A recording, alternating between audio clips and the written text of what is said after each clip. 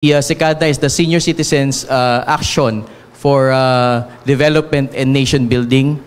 In accord, we have this in coordination with other government agencies. Bago tayo magpatuloy, huwag kalimutang mag-subscribe sa aking channel.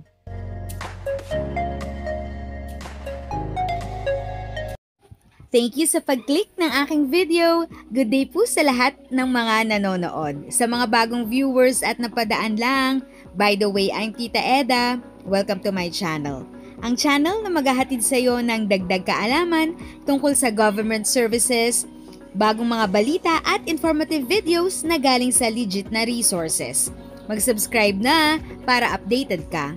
Social pension also includes the Centenarian Act, give benefit for the senior citizens just in case eventually, which will be transferred to us from the SWD, and then we have the SECADA, which will be the main topic for this press conference.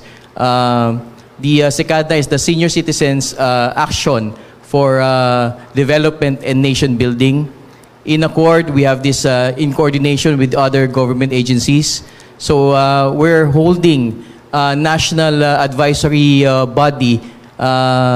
We're convening this body so that we can have the essence of the various laws reviewed, like the RA 9994, which we recently reviewed for the purpose of updating the benefits and privileges of the senior citizens. We also have this PACE, which is the related to the communication plan of the Commission. We have the IMICT related to information, communication, and technology, wherein we're focusing on the database, online database registration of all senior citizens. If you will look at the website, the NCSC address, you can find ncsc.gov.ph. You can see there the current number of senior citizens registering online. It is more than 3 million now, 3.2 million. So we have also the WERB, or the Wellness, Health, Emergency Response, and other benefits for our senior citizens. And we have the Risk Assessment, or RASAM, and Secure for the rights and benefits of the senior citizens. Would you like to expound on the second?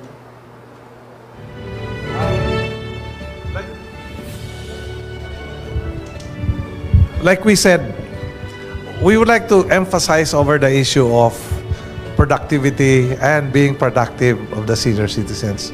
And that's why we're saying the senior citizens are already productive, but we want us more to be productive because we would like to offer society a last chance.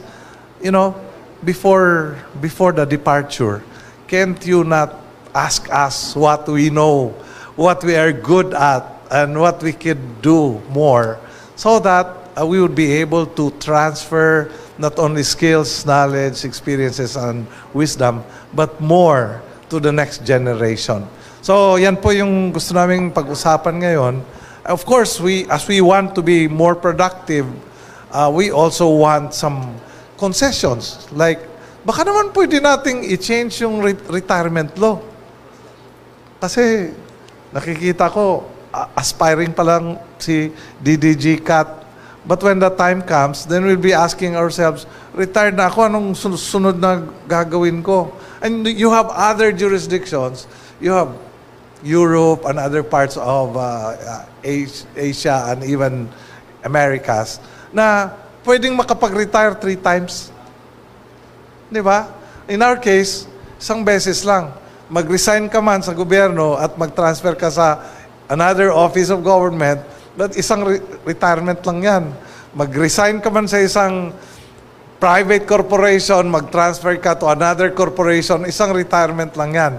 Maybe we can design programs where you have, when you retire at age 45, you can already get to your retirement. and then apply for another work, receive your retirement, receive your salary, and then retire at 65 and you would have 2 retirements. And even at 80, you can still work. I met a guy who's still working at 80. His work is safety officer. So, why are we preventing ourselves to utilize our scarce resource called human resource? So, ito po yung gusto naming pag-usapan ngayon, and maybe we should be ready to be answering questions already, or would you want some details pa? Yeah, sige, go ahead. If we can just ano po siguro introduce the one of our core program in the NCSC, or what we call the SECADNA, or the Senior Citizens Action for Development and Nation Building. Actually, just this week, last Monday, we held our workshop for this SECADNA. So the rationale behind this is to stems from the acknowledgement of the significant role senior citizens play in the society and the family structure. It also recognizes the senior citizens as pillars of community with a wealth of experience, knowledge, and skills to contribute to the betterment of the nation. The third one is that it seeks to harness these valuable resources by establishing the Senior Citizens Database, as I mentioned earlier, providing a holistic view of the needs of the senior citizens, such as health, legal, economic, and capacity-related needs. We have, during the workshop, we were able to gather from the participants 9 key approaches or projects: inclusive mainstreaming of senior citizens advocacies; second, bridging the digital gap or divide; third is volunteerism; fourth, multiple retirement; 5, accessibility; 6, strengthening of senior citizens organizations; 7, profiling of senior citizens; 8, medical insurance for senior citizens; and the last is public and private enterprise development, which our chair would like to discuss, sir. Well, just brass tacks lang naman ang gusto kong mangyari. Just to bring to the issues. For a long time, wala pong baha ang EDSA. Tama kaya? But in the last events, nagbaha ang EDSA. So, that leads us to questioning, bakit kaya? Bakit nagbaha ang EDSA? And I think the seniors can very much help. So, ito po yung isang nakikita namin that the seniors with their knowledge and skills and wisdom may be able to earn some more by making proposals on how development can be addressed. Not just the barangays, not just the municipalities, but the whole country. Talk about how the West Philippine Sea, the seas that we have, producing food and all. A lot of things can be done if we tap the senior citizens who, by the way, is being forced into retirement by a law. Di ba? At 65, porsigido ka nang mag-retire. So we would like to say, baka naman pwede pa nating gamitin yung abilidad. Because what we learned in college is resources are scarce. We must be efficient in using our scarce resources.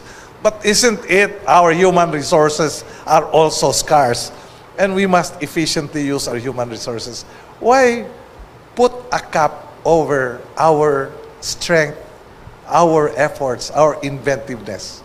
And so, there it is, just in sum, because if you go into a breakdown mo to, siyempre, si senior citizen are very good at governance, therefore development, and therefore enterprises, and therefore livelihood, and therefore, siyempre, yung concern namin, na pag-usapan namin ni DDG Cat is yung digital divide. Hindi daw marunong si senior citizen sa digitization and all. But, kaya yan. You know, the Philippines has so much in terms of OFW.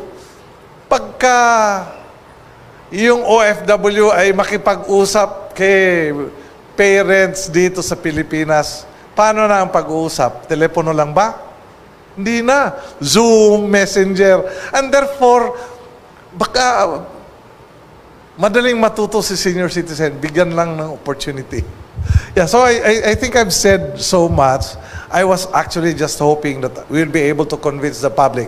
And we'd like to thank our media friends and PIA and DGG CAT for giving us an opportunity to asking the public, please stop the senior citizen.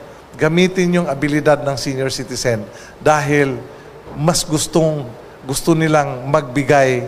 In fact, where we are strong, storytelling. Kasi, wala kang oras na. Pinwersa ka ng mag-retire. So, storytelling. But then again, try to pick the lessons learned from this storytelling. A lot of things can be gleaned. A lot of things can be developed. If sa tingin mo, natulungan ka ng video ko na ito, nakasave ka sa oras mo, you can click yung thanks button at any amount ay malaking help sa pag-grow ng channel ko. Yan lang po muna ang aking update. Sana ay nakatulong na dagdag kaalaman ang aking shinare today. Ang goal ng aking channel ay mag-create ng awareness. Kung ganitong mga topic ang gusto mo, panoorin mo ang mga videos ko na ito.